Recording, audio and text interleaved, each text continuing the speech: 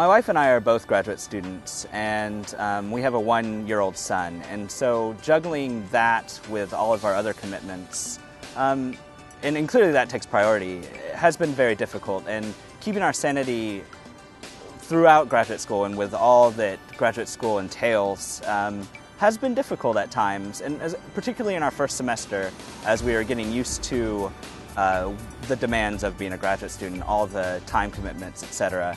And for us, it's really meant taking the time, setting time aside to make sure we spend time with our son. I think the most important thing for students with families to know is that it's so important to develop a network of other student parents that understand what you're going through.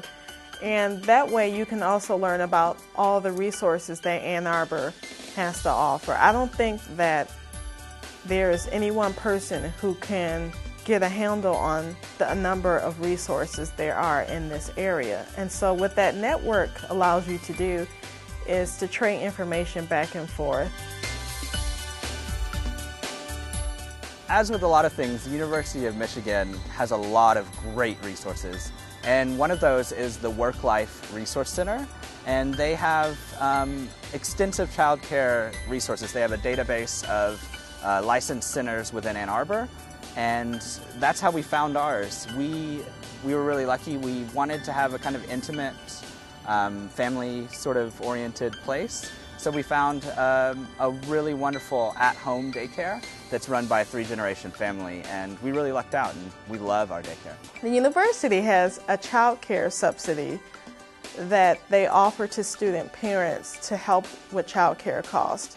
The health insurance for students is awesome. I had my second child, who is now 17 months old. I had her for $10 based on the student health insurance. And so if you've had any children before, you know that that is extraordinarily cheap. I'd say if you don't have a hobby, get a hobby.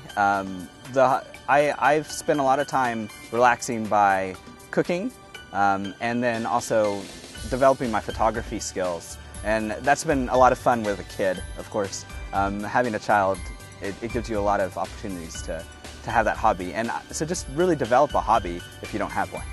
As a parent, it's so important to develop relationships with other student parents, and as well as other parents in the community, because that allows you to gain the support and understanding that you need to make it through as a student parent, because not everybody understands that situation. When you have those networks of parents, what that allows you to do is to rely on each other. And so I still use the same networks of women that I met when I first came here, and we watch each other's children. Sometimes I take all the children and while somebody else gets a break.